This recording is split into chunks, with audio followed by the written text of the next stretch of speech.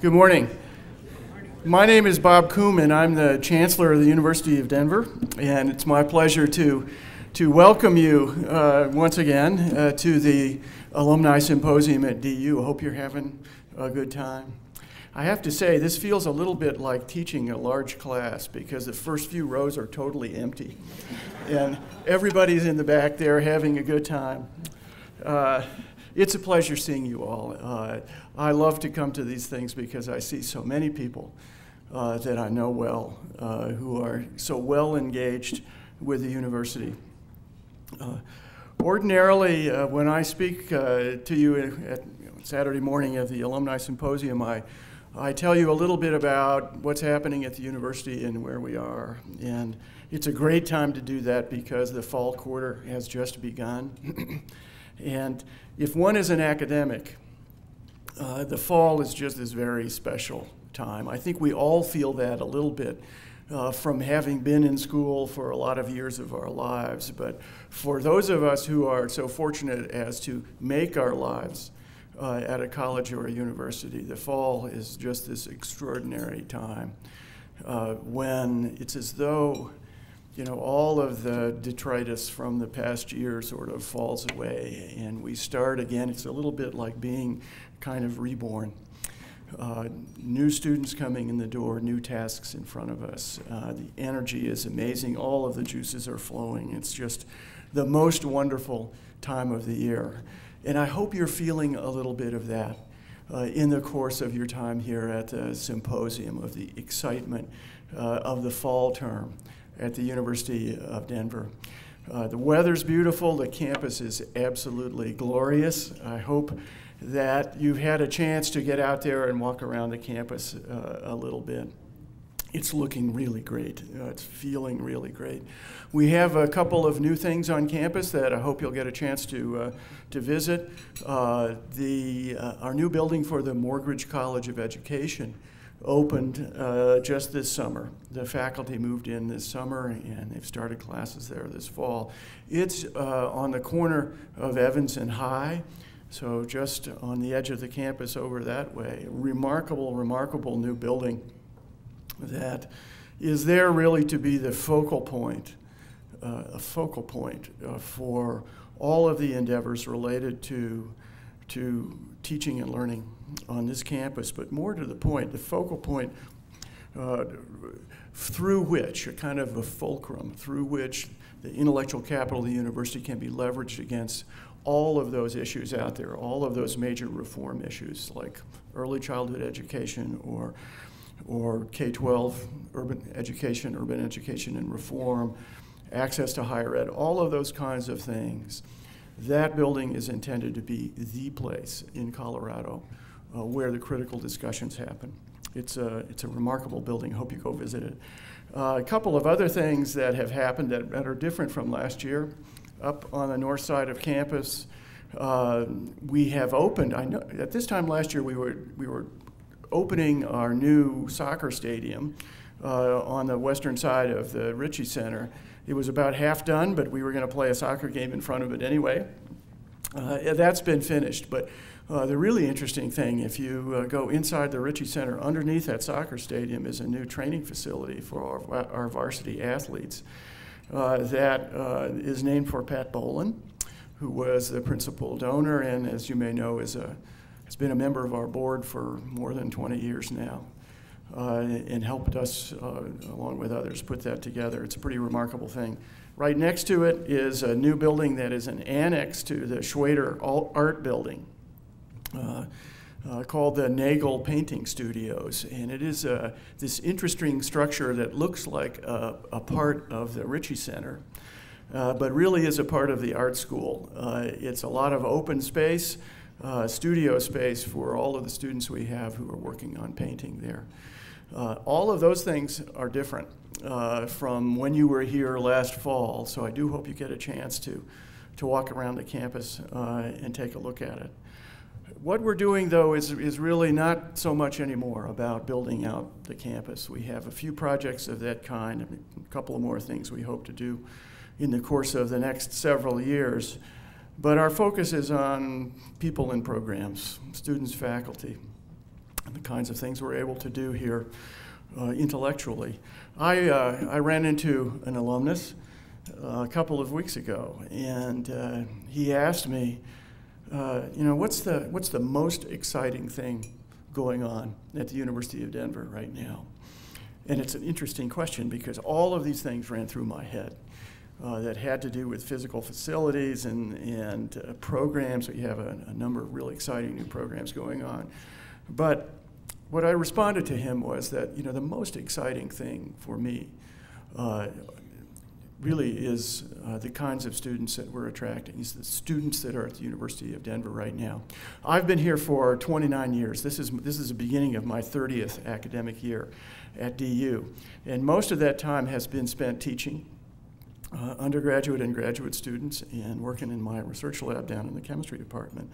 And so I've seen lots and lots of different kinds of students here. I've seen it grow. The kinds of students that we are attracting today are truly extraordinary, truly extraordinary. This year, we have a class of just over 1,200 first-year undergraduates that began about a month ago, that were culled from about 12,500 applicants to the University of Denver from all over the country and all over the world. And so these are really quite remarkable people, however you cut it. In terms of their academic credentials, once again, this is the most capable class we have ever seen walk in the doors at DU. Average high school GPA is about 3.7. Average SAT is about 12.10. ACTs are about 27. But those are, I think half of them are in the upper 10% of their high school class. But that's just a little part of it. I mean, those are high school credentials coming in. The kinds of things they have done with their lives are just remarkable, remarkable. The kinds of things they want to extract from their experience here at the University of Denver are really extraordinary things. They are such active, enthusiastic, engaged people that it's very hard not to be excited about them, about what the institution is likely to be and what it's likely to become during the course of their time here. We are still a majority graduate student institution, so as of this month we have about 5,000 undergraduates, which is actually more than we would like. We keep trying to hold it down, but it keeps creeping up because our persistence numbers keep increasing. And our graduation rates keep increasing. About 5,000 undergraduate students and about 6,400 graduate students at this point. A really remarkable number. Graduate students enrollment is up as well. Both undergraduate and graduate student enrollments are up about almost 3% over budget. So there are more students than we expected to be here, but the good news is that the quality capability of those students has increased across the board. Among graduate students, whether we're talking about students doing their MBAs and master's degrees in Daniels, or the students entering the law school this fall, or students in Corbell, or in the Morgridge College, or GSSW, however you cut it, the standards continue to rise and rise. And that has a palpable effect on the atmosphere and the environment of the university. I must tell you that the depth of the intellectual culture here is something really quite remarkable now for someone who spent most of his life teaching. It is just such a gratifying thing to see that the intellectual life at the University of Denver is such a deep and such a rewarding thing now. And it is really the collection of all of these people together and their interest level, their ability level, that is a kind of magnet for more people just like them. And so we are on this trajectory in the sense of the kinds of students, undergraduates and graduates, that we are attracting, that is just heading straight up. That's why our application numbers are going straight up. 5 years ago, we had 5,000 applications for the undergraduate class. This fall, as I said, we had 12,500 applications for the undergraduate class.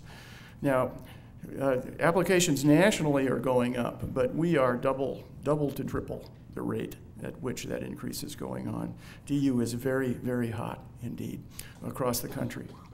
We're also doing better at recruiting international students. We have more than 1,000 international students on the DU campus this fall, split roughly a third undergraduates, two-thirds graduate students. So of this fall's entering class of undergraduate students, nearly 8% are from abroad. It's a little over 19% are students of color, domestic minority students as well. So even as the class becomes more and more capable in an academic sense, it also becomes more and more diverse as well. That is having a definite effect on the environment at DU as well. I think we are becoming a really quite diverse institution made up, diversity broadly defined, not just racial and ethnic diversity or geographic diversity or diversity of national origin, but in many, many, many dimensions in terms of the background and experience of our students, in terms of their political beliefs, spectrum of religions that are represented here. It is just a remarkable thing. To me, all of that is the most exciting thing that's going on at DU today. It's the most important thing that is going on at DU today, because what we do principally is sharpen up the minds of those students through our educational programs, and we deepen their values and commitments, help them define who they are through the culture of the university, through the set of experiences that they have here. And so our mission is really defined by the kinds of people that are walking out the door after that undergraduate experience or that graduate program. It's really important that we have these extraordinarily capable, extraordinarily diverse group of students coming in the door, but really what matters is who's leaving. And I think you can see by just simply looking around today the kinds of people that are alumni of the University of Denver.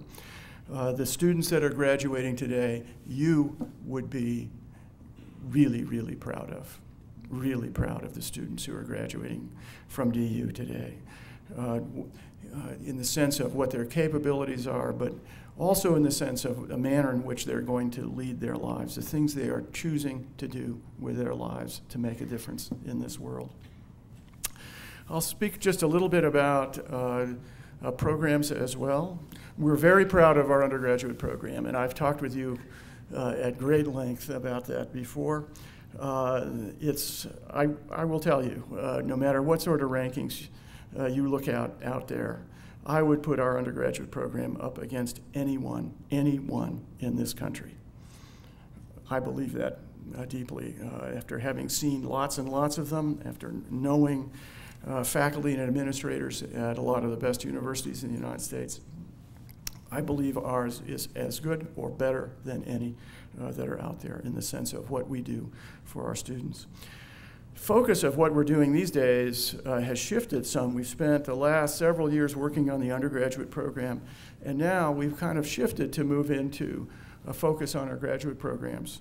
We are working hard at Daniels and at the law school and at the Corbell School of International Studies and at the Morgridge College and at GSSW and this raft of graduate professional schools that we have at DU that really forms the majority of our students. We are, as you may know, we've been actively trying to shrink the College of Law, the Sturm College of Law. This is their home that we're in today. Because we believed it had gotten to be too big. And we've succeeded at that. So we have a much smaller student population by design in our law school. We've been growing the faculty here. We've committed to add 10 new faculty positions to the College of Law, such that their student to faculty ratio will come way down. The law school is a place where we have an opportunity to become one of the very best in the country. And I believe that.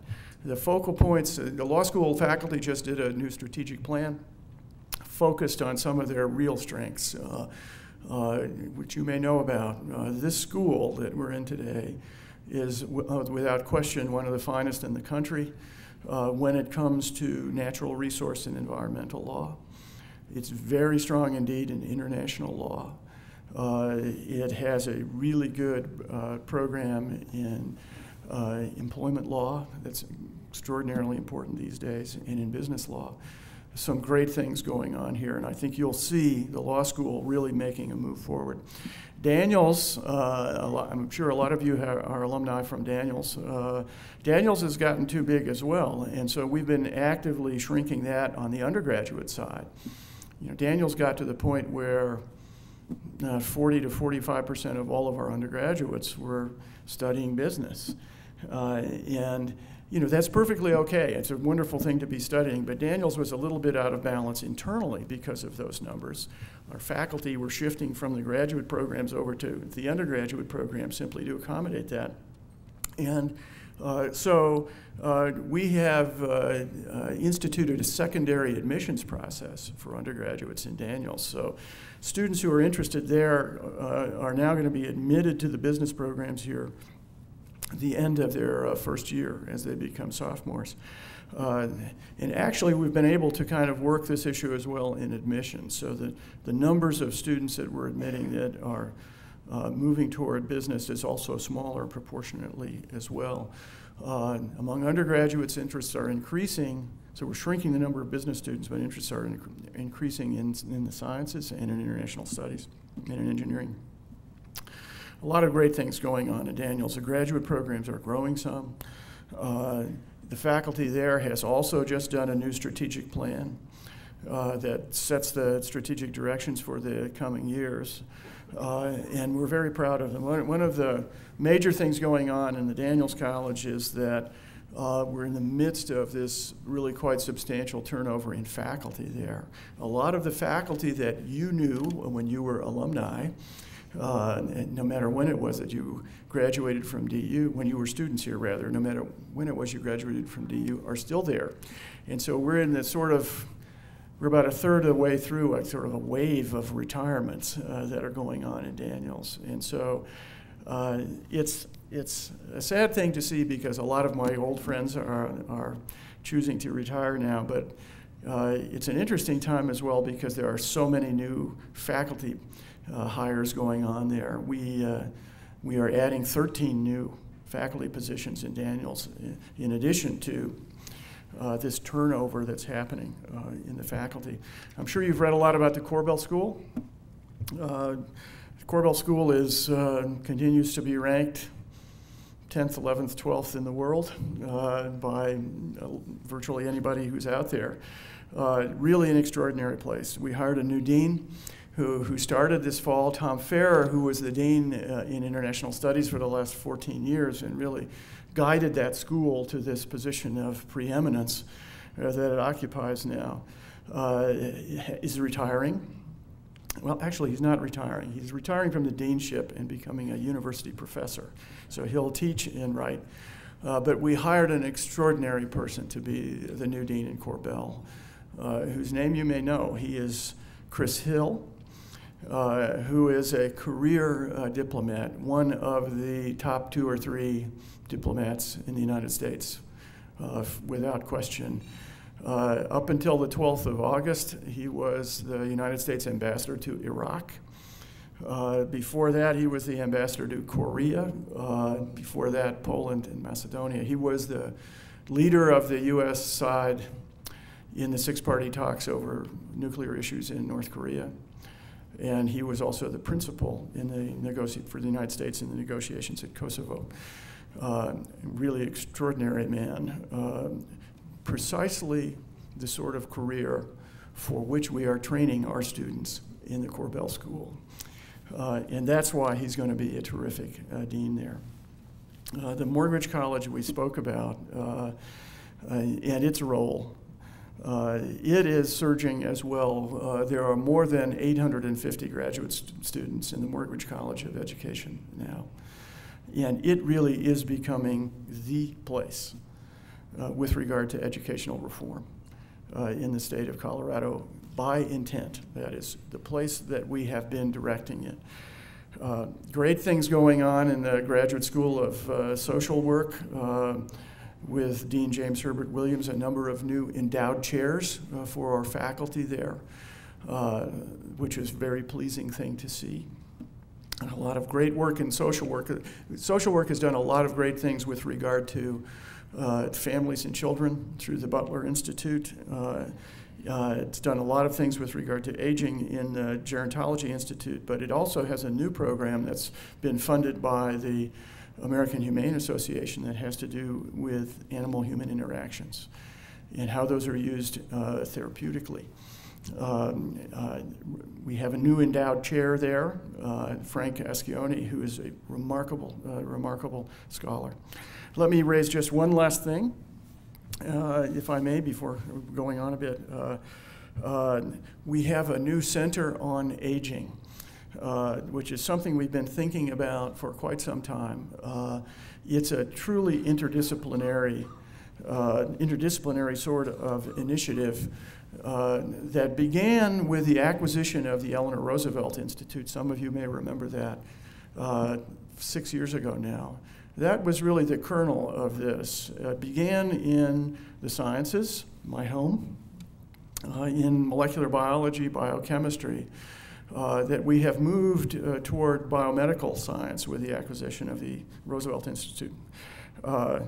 What we've done there is to focus the activity of ERI, but also a collection of about a dozen faculty members in biology, chemistry, physics, and engineering on issues related to aging and neurodegenerative diseases. Some of you went to the class on Alzheimer's yesterday, I know. The university has developed a real solid core capability among us, an interdisciplinary group of faculty to study those kinds of things: Alzheimer's, ALS, autism, neurodegenerative diseases of that kind. We have coupled that with what we're doing in the social sciences, in the Graduate School of Social Work, in the Institute for Gerontology, where we are studying issues associated with aging in America as well, and have been for a long time. That's being coupled with what we're doing in the law school, in the business school, that are focused on business and social issues, business and legal issues related to the aging population in America. And so we have this really quite large enterprise that draws from the strengths at DU. Within DU, that is focused on an interdisciplinary approach to these issues. It's coupled with our partnership with Denver Health as well, has drawn in engineering, and it is the only such institute of its kind in the entire Rocky Mountain region. This is not being done anywhere else. And really, when you think about it, it can only be done by an institute like ours. We recently received this extraordinary gift in support of this, $17.5 million gift from Betty Noble, $10 million of which will be used in support of this Center for Aging. So extraordinary things going on at DU, both in the sense of the people that we have here, students and faculty, but also in the sense of the new programs that we are developing. The quality of the instructional enterprise, the depth of the intellectual enterprise is just surging here, just absolutely surging. It's a wonderful thing to see and to be a part of. Let me end with just a few words about where we are financially. The bottom line is we're in great shape. Financially, we have come through this period of the last couple of years remarkably well, and I think that is a tribute to all of those who have worked so hard here over the course of the last 20 years, really, to develop financial strength at DU. Our endowment, which went substantially down in the crash of '08, has come almost all the way back up to where it was when we began. But more to the point, operationally, we have remarkable strength here. Our liquidity is great. Our cash position is great. It's enabled us to move funds into support for our students. I think I remember telling you last year about the fact that we were able to push several $1 million into emergency financial aid for students and their families at the height of the recession. And that speaks to really the kind of flexibility that we have financially here that we have really never had before. Through this, one of the things that happened in the course of this recession was that our bond ratings went up because of the financial position that we'd established here. But we were able to, walk into that financial headwind of the recession very briskly indeed, and really established ourselves as one of the few institutions in the United States that we're really quite able to do that. So it's a great time to be here. Where we are now is we're coming out of this in a position of pretty terrific competitive advantage relative to lots of other institutions. It's a time when DU can really leap forward. Both because of the kinds of things I was speaking about earlier, the students that are coming here, the faculty we're attracting, the kinds of programs we're doing, but also because of the fact that financially we are so solid, even in coming out of this recession, that we are primed for this extraordinary leap forward. And that's the reason that we're going public. We're going into the public phase of the campaign for DU that Jeff spoke about last night. That's called Ascend, the campaign for the University of Denver.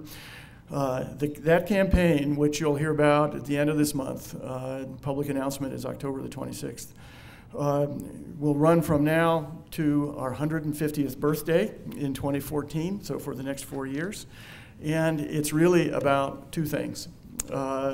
It's about a focus on the excellence of the academic enterprise here. It's about people, students, and faculty, and really taking this giant step forward in terms of the absolute quality of the academic and intellectual enterprise of the University of Denver. The second thing is it's about, at last, after all of these 147 years, establishing ourselves in a financial sense so that we have indefinite stability throughout the future, such that we are not dependent on large tuition rate increases, and we are not dependent on getting bigger every year, which we're not going to do. All of those things are within our grasp. They really are in the coming years. I can't think of a more exciting time to be at the University of Denver. Every now and again I have to pinch myself thinking that I get to be the chancellor of this place at this particular time when there are so many opportunities out in front of us. I am a fortunate man indeed. I think I have the best job in higher education in the United States. So welcome. Hope you're enjoying your classes in the symposium. We couldn't do all of this stuff without you. I keep telling people that when we say university community, we're talking about far more than just the students and faculty on campus. We're talking about all 115,000 of us. That incorporates the entirety of the alumni community. Thank you so much for being here at the symposium, but more to the point, for everything that you do for the University of Denver. Thank you.